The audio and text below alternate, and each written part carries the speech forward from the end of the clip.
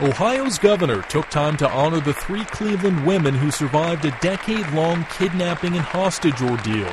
Amanda Berry, Gina DeJesus, and Michele Knight, 3 extraordinary women who, despite having the worst of the world thrown at them, rose above it, emerged as victors, not as victims. Governor John Kasich paused during his State of the State speech Monday night so he could present Amanda Berry, Gina DeJesus, and Michele Knight with Courage Awards. No one rescued them. They rescued themselves.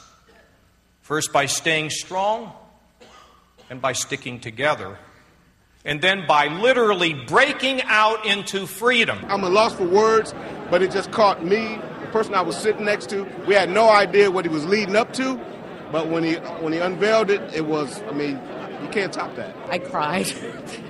It was wonderful that they had the courage after what they'd been through to go up there, and I think the crowd was really surprised. The 3 women were kidnapped by Ariel Castro between 2002 and 2004.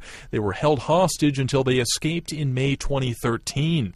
Castro hanged himself in prison just after he was sentenced to life plus 1,000 years. Robert Bumstead, Associated Press.